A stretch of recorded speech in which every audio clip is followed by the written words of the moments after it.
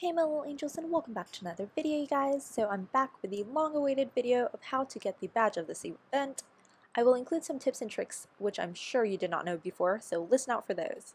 If you do not know how to get the title for this event, look at my previous video, link in the comments below, which will show you how to do it. With all the tips and tricks, it took me only 4.5 hours to complete this whole event in case anyone needed a time frame. So keep watching to learn how to finish this event quickly and win yourself a badge. Also, you can check out my post on YouTube, linked below, on a written version of the overview of how to do this event. It shows a picture of all the different areas on the Lua map as well. Basically, you must bring 10 microchips to enter this string of 19 events, which you must complete by doing tasks to get the cheese, which you'll bring back to your hole, and then you'll finally get your badge after doing all that work. Let's talk about how you get a microchip. Some of my friends told me about the rooms on Discord before I was even back from work to start making the event video, so thanks Marcus and Avia. So let's start off with a pro tip to begin with. The Lua event map takes forever to come, like an hour or 2 hours, and some people said that it didn't even show for like 3 hours, at least in these first few days of the event. The event started on November 19th, and some people are saying it's going to stay here for a month, so that's like to my birthday. So there is a way to get these rooms a lot faster and complete it the way I did. So you would need at least 3 other friends, or you could just put it out in the chat or cafe, or you could also do chat slash like Lua events and like look for people there and make a private room, which can be international, vanilla, or a normal room of just like 4 mice, and you can CF, cheese farm, like normal. The event will show up at around 12 to 15 minutes to a maximum of 20 minutes. Once the Lua event map has played, go to a new room and do the same thing all over again, so that will take a maximum of 15 to 20 minutes for it to show up.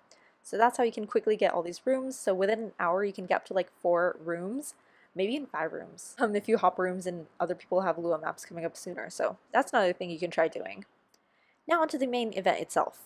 You must collect 10 metal sheets. So a pro tip is that you do not need all 12 sheets as it mentions, and you do need 3 batteries though. The bottom left of your screen in the blue text keeps track of how many batteries and metal plates, or as I have gotten used to calling it, sheets, you've collected. You must stand on top of the metal sheets or batteries to click it, so spacebar does not work on this. Same with the elevator at the bottom left and the top left. To teleport to both areas, you must stand on the elevator and click it. Some maps will have this crate, which can be opened with a certain number of mice. Since our room was small with only 4 mice, it only took 2 people there at once, which is so much easier. But in bigger rooms, it usually takes 5 mice, so you have to go to the crate and you have to click on it for it to count, but you must stand there and wait, which is the annoying part, until there are enough mice who have also clicked it for it to count as well, because if you leave, your count goes away. By opening the crates, you can get 6 to 8 metal plates, saving you 1 trip, but you do have to get a trip for batteries, so crates aren't that helpful because you still have to get all 3 of the batteries. So yeah, depending on the number of mice who open it, you can get 6 or 8 plates. We got 6 plates, which I don't really need because I already got the microchip in that round. But yeah, that's the only time it goes over the limit of the 5 plates. To make sure it is in time, do not try to scramble. The trick here is to look at where the batteries are placed. Generally, the areas are left up, left down, right up, and right down. The right half is much faster to do because you don't have to wait for the elevator thing. And like clicking also takes time, like every second counts, right? And then there are a few different variations of this map regarding the placement of the batteries and sheets. Basically, your goal is to get all the batteries and on the way, collect the metal sheets in your path. You can hold a maximum number of 5 sheets and 2 batteries at once before you have to run up to the left and drop it off at this machine called the component builder, which creates a microchip, and once you've deposited enough of them. To make it in time, ideally you should go to the builder only 2 times. If 1 battery is on the right and 2 are on the left, let's say for instance, then do the right, get that 1 battery and the 5 metal sheets along your path, deposit it at the component builder, and then move left and pick up 2 batteries and 5 metal sheets along your path, and then come back to deposit it. After there is 1 minute or less left, do not enter the boiler room area, else there is a possibility that you might freeze there and be incapable of finishing the event.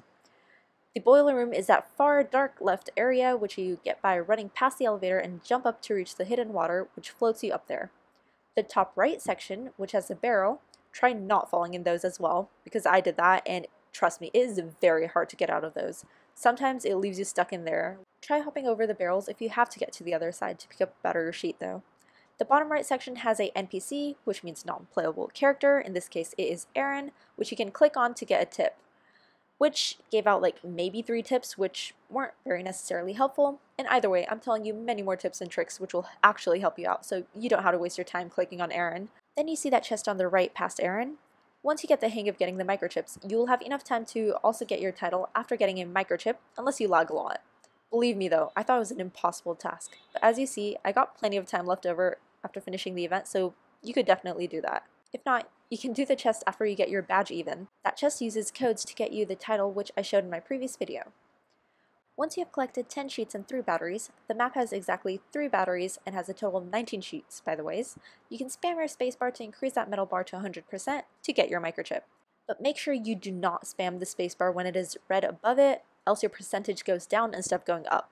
A pro tip which has helped out in a lot of cases, because the first set it can actually jump you straight to 60%. Spam the spacebar the first time you have to start spamming it, because you are already at 0%, so you can keep spamming it on the first red that you get, and you can spam it through the first round of it turning green, but stop at like 50% before it turns red again, else you'll decrease your percentage with each space. You can get roughly like 30% each time it turns green if you spam fast enough, so once you get 100%, it gives you the microchip to spin the time machine. Only after you go and click the time machine will your microchip actually count. So if you're running out of time, another pro tip that I found out myself was that if you run to the time machine when the spacebar meter is at like red, so that you save time on running back to the machine part at the end, and darkly, once you hit 100%, you can click on the machine like it did in like the last 3-4 rounds when I figured that out, because you do not have to stand at the component builder on the left while you're spacebar spamming. So it counts even though you're standing at the time machine. And ta-da! Now you have yourself 1 microchip. Now go do that for a total of 10 times to move on to the event portion of this badge. Oh my gosh, that seemed like I threw a lot of info and tips and tricks at you, so let's take a break. I'll make another video on how to do each of the event maps, because some of them are a little bit confusing if you haven't had help from your friends. So hope this was very informative and you did not get confused. If you did, you can drop a comment below and I'll definitely reply to it. But bye, keep yourself out. As always, peace.